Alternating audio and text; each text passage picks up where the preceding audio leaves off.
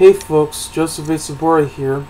As we finally continue with the last of the Hannibal Lecter series, I'm going to review the 5th installment, which is another prequel to all the Hannibal Lecter films, which is now, once again, based on a novel by Thomas Harris. Takes place way back, about what was it like if Hannibal Lecter was very young, which is called Hannibal Rising.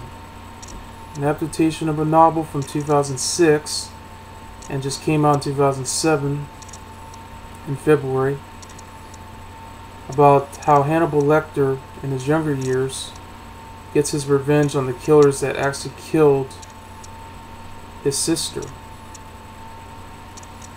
and with the help of his Japanese aunt. It's of course distributed by MGM with Weinstein Company, along with producer Daniel De Laurentiis and his wife Martha. It stars Gaspard, Ulliel,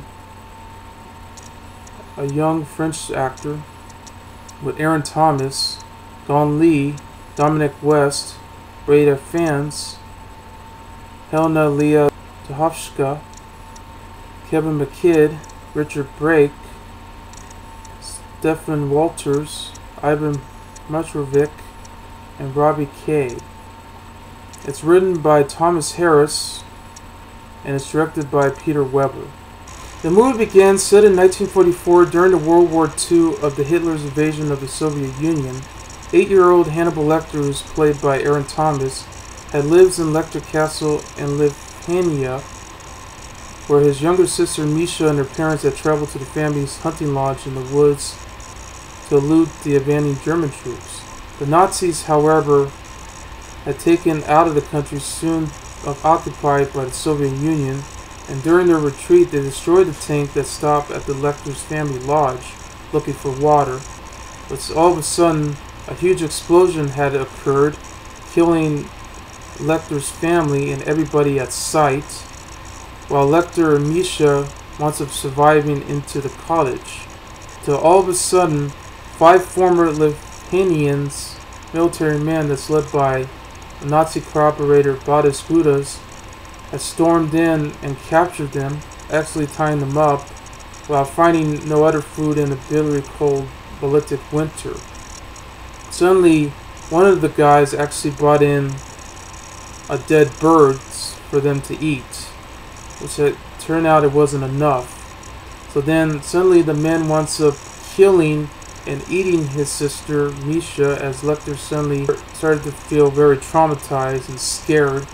And then after that he wanders off through the wilderness until he was taken to an orphanage. 8 years later, Lecter's castle had turned into a Soviet orphanage, and Lecter, who's now a teenager, who's played by Gaspard Ulliel, had wound up being brutalized by a bully, and he actually later escaped from the orphanage to live in Paris with his widow aunt, who's a Japanese woman named Lady Murasaki, who's played by Gong Li. And while in France, he became a student, which later commits his very first murder by killing a local butcher who winds up insulting her.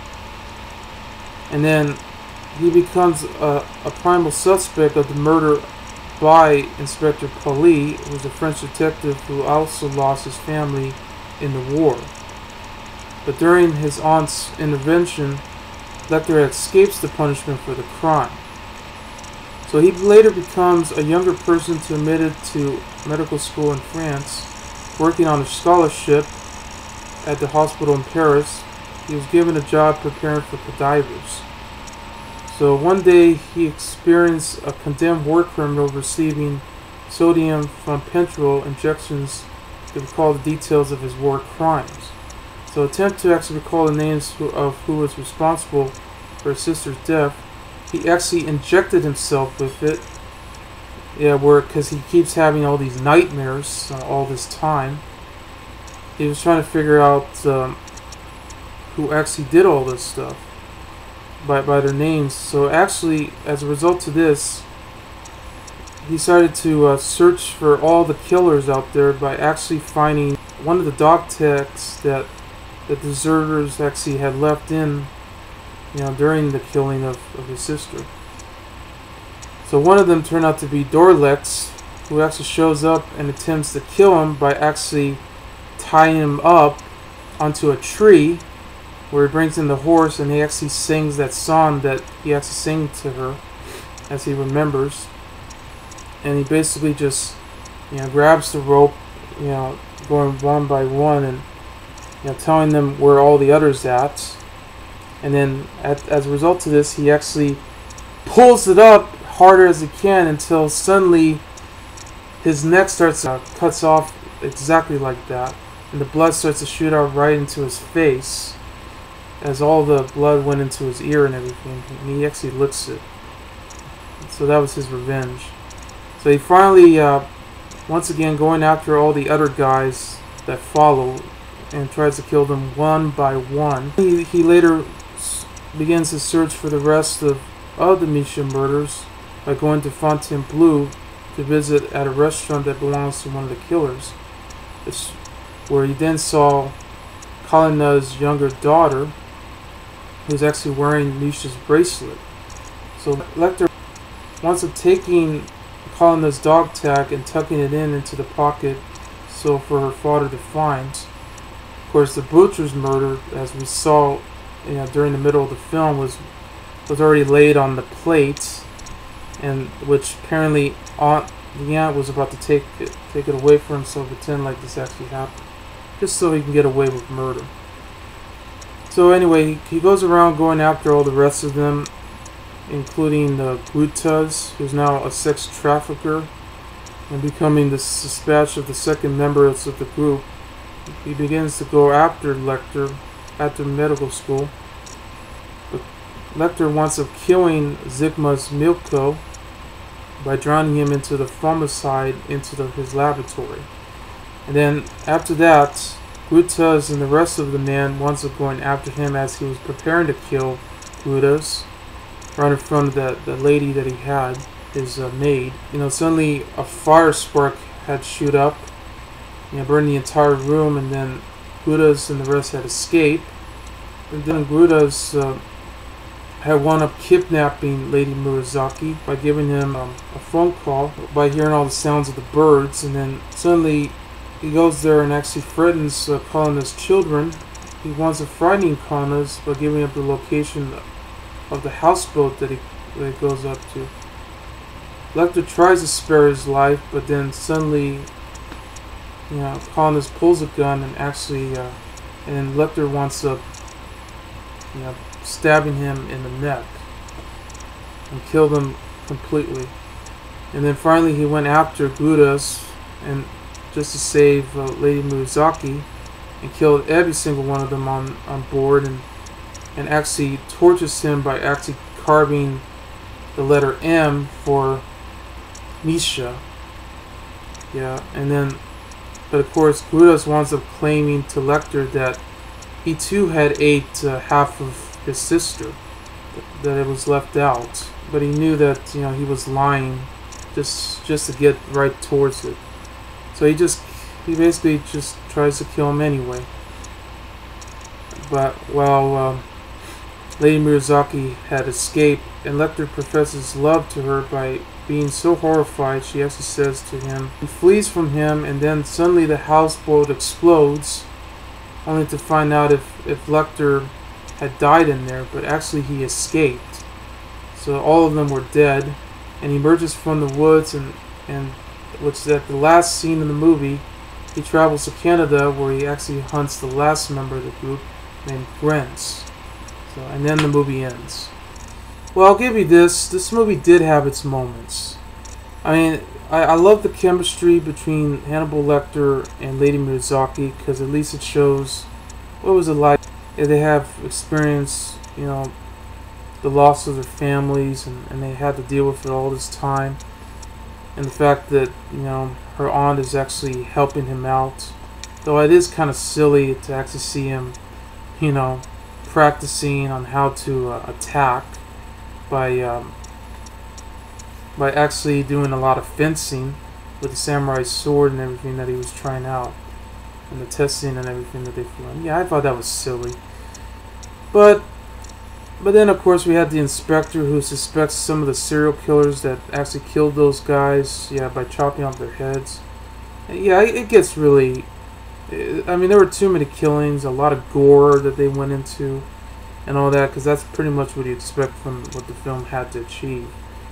But, of course, like I said, they all had experienced the same tragedy. You know, they lost their families during the war, so on and so forth. And I'll give you this: the actors, including Gaspard Ulliel, who played the young Hannibal Lecter, he did a good job.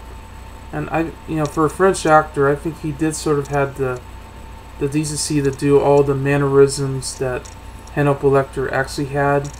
All these facial expressions that he makes when he smirks. But you notice you could see that crescent on his cheek. It was sort of creepy and very impressive the way he does all that. So he does have the spirit a little bit there. So I'll give you that. And all the others did alright.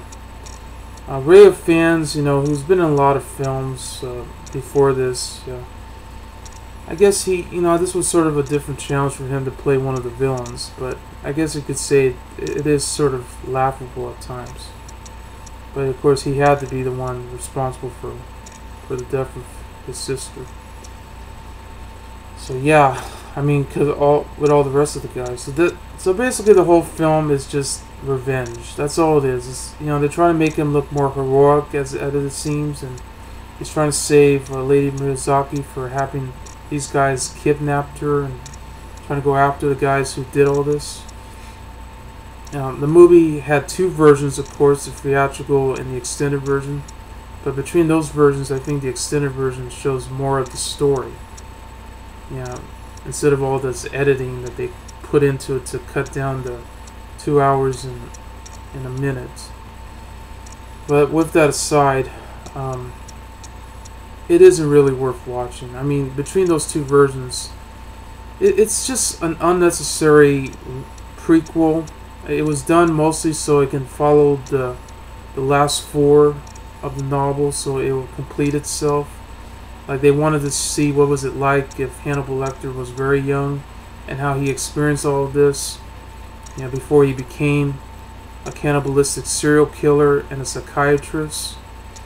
It's just basically what it is. Just, he just goes around, killing all these killers that harmed his sister. The fact that he's been traumatized all of his life. And the fact that he becomes a medical student and everything. And it just got boring after a while. And it was too much. It was too slow. It seemed like they were just going for that particular pace, and it just didn't work at all. And it just, to be fair, it just didn't need to be made. Now, I mean, I know they wanted to have a younger Hannibal Lecter to make it sound more like the character that Anthony Hopkins played by using that voice. Especially when he keeps saying, well, hello, milady. Yeah, in that sort of way. And he's also very quiet at times, too. But of course, once again, you see a lot of gore.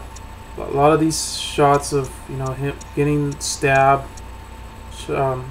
strangled up by the rope until your head starts to cut right open, and chopping off the head with a samurai sword and all this other stuff. It's just too much of that.